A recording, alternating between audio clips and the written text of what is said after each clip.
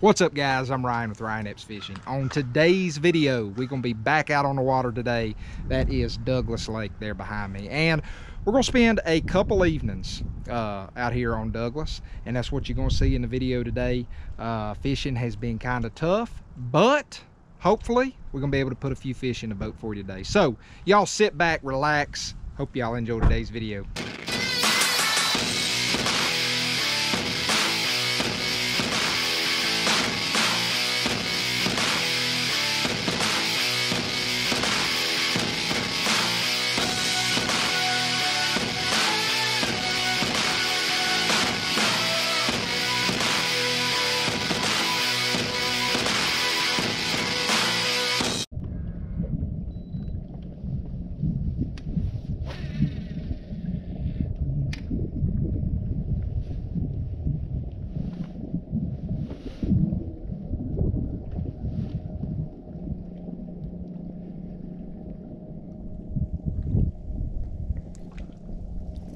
Got him.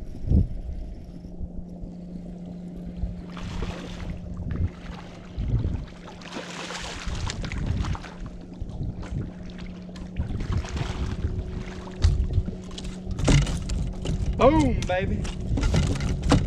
That's what I'm talking about.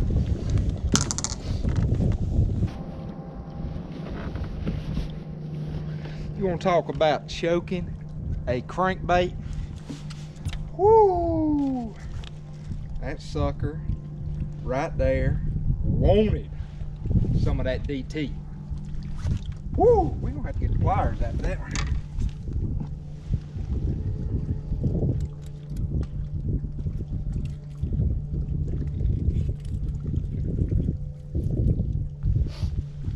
All right. There's fish number one. That is not a bad start. I will take it. So basically what we did was we put in here, and I just started running around a little bit. I hadn't been here in quite a while. Kind of getting a feel for what the current conditions are.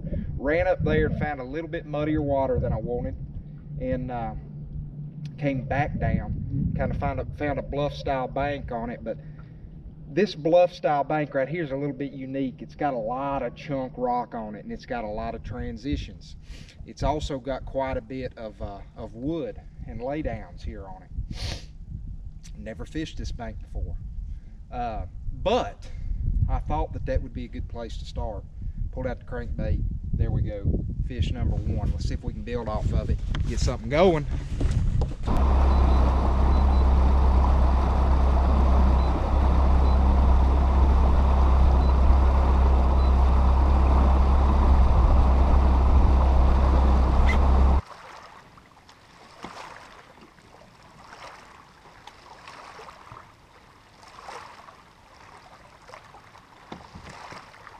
Got him.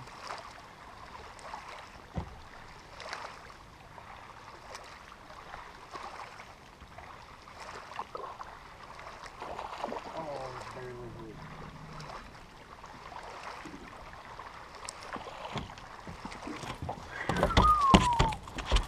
Yes.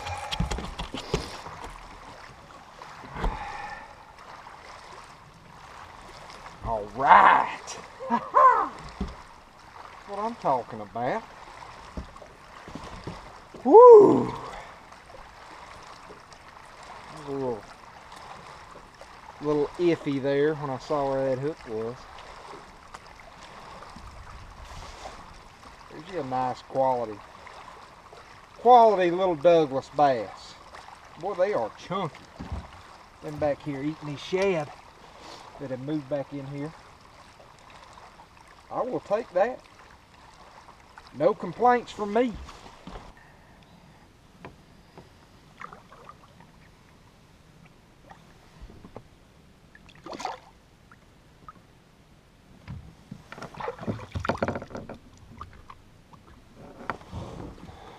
Look at all the bait right here. Look at the swirling right there. I'm telling you, man, that sun coming out. I better get another bait on that. They're fixing to go off.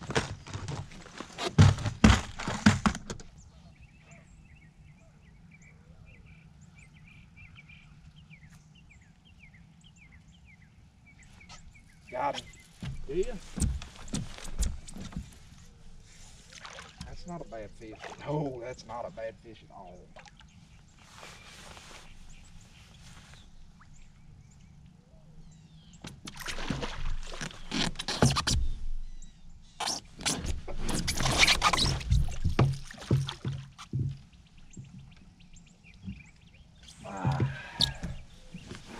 Woo! I barely had him. Oh man. Was that a spot? No. That was close. Look at that, one hook. There we go. Hit the lipless bait.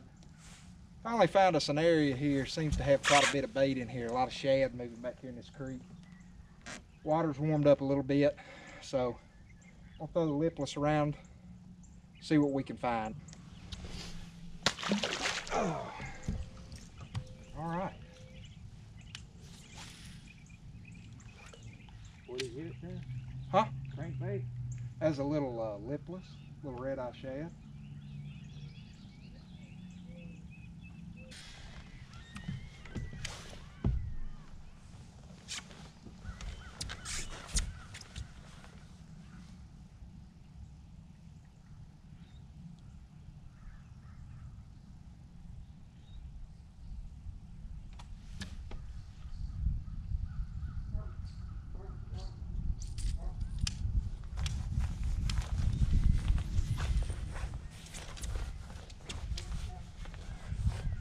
I'm surprised ain't nobody else been out.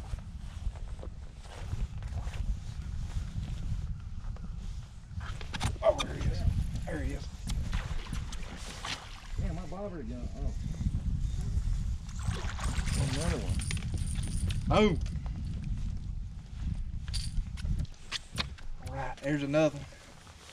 Not no biggin, but it is a start. We're gonna get him back in the water. He's bleeding a little bit.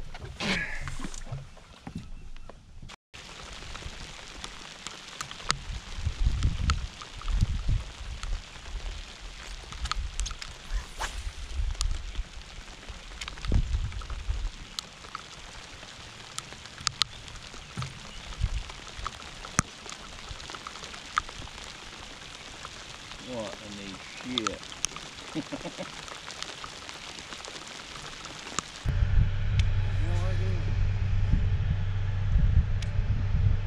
I need them at my property.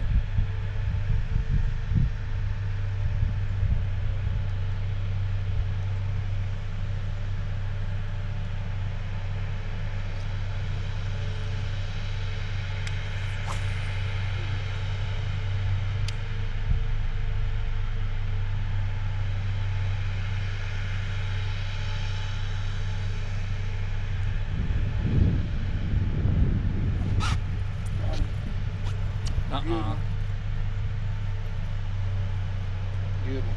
Nuh-uh. You want me to lip them? You want me to get them for you?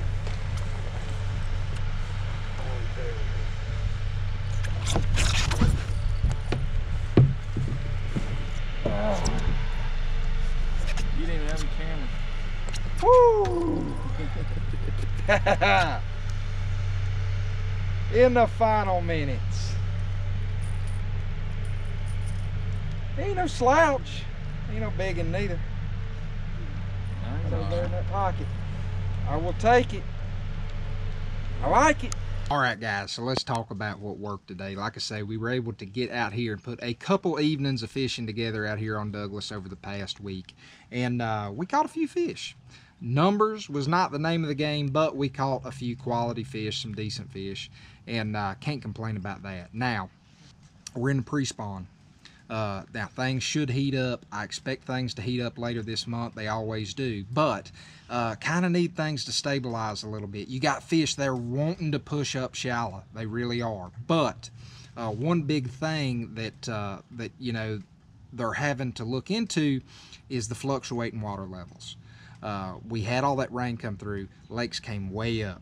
Had a lot of water come in. Well, now we're at the point that TVA is pushing a lot of that water back out. All right, so you had it come way up, and now you've got it going way back down.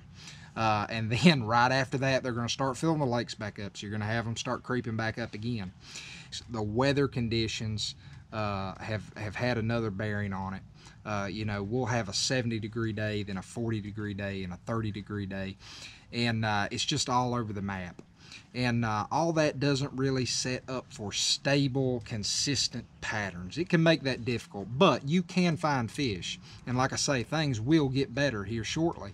But the name of the game, you just got to get out there. You got to cover water. You got to keep slinging, throw those confidence baits, and eventually you will run into some fish. So basically, I kind of had two separate patterns that I toyed around with out there today. Now, the first one, and this is the one that we caught our bigger fish on. The first pattern was targeting these steeper, kind of more typical late winter areas, your steeper contour lines, you know, it pushing back into these creeks a little bit, and kind of still out on the main channel. Like we did catch one out there on the main channel. On the more steeper vertical stuff, you know, your steeper chunk rock banks, your bluff wall ends.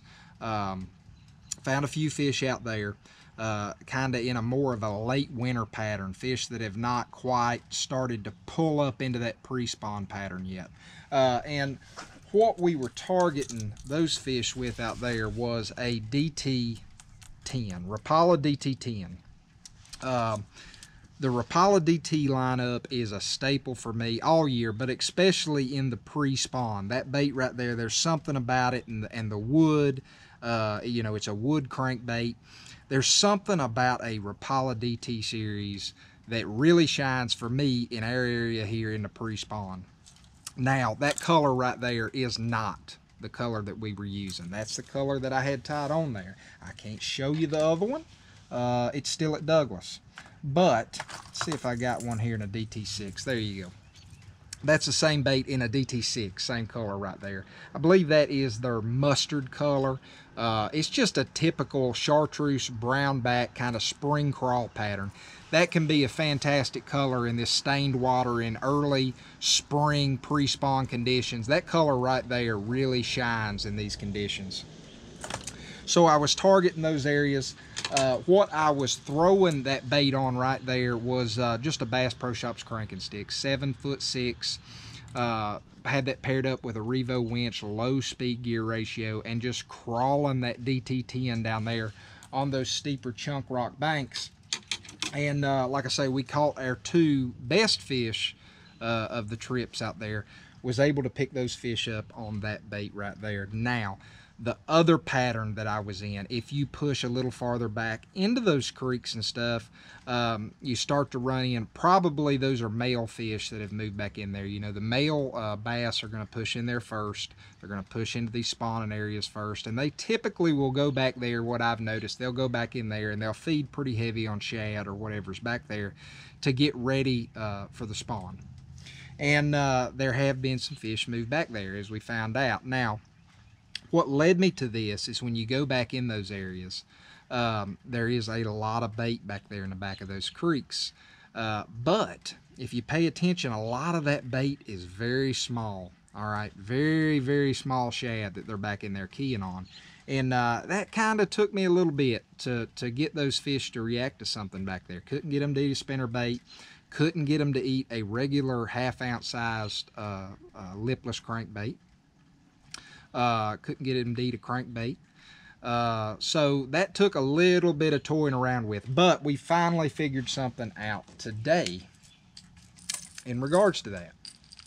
And what I caught all my fish on the trip this evening was a 1/4 ounce lipless crankbait. Now that one right there is a Bill Lewis rattle trap, just a standard 1/4 ounce Bill Lewis rattle trap. I think the deal was downsizing and going to that 1/4 ounce, you know, nothing more than the fact that it just mimicked what they were back there targeting a whole lot better than the 1/2 ounce. Now, I did catch some on the Bill Lewis rattle trap. And I also caught, I know I at least caught one of my fish on a 1/4 ounce Strike King red eye shad. I lost that bait too. So, and that was the only one I had of that. Usually I do like to keep some 1/4 ounce lipless baits in the boat. It's not something that I'm going to be throwing a lot. And it's usually not something that I would ever start out with. But there are situations like we ran into when they're on those tiny shad like that, that going down to a 1/4 ounce can really pay off for you. So that's what we did. Just going back there, more of those flatter 45 and you know, even a few banks there not so steep. So going back there and pushing back into those more typical pre-spawn areas, those secondary points leading into spawning pockets, and even primary points off the creek channel, leading back into these finger creeks coming into your bigger creek channels, is where we were throwing this bait right here.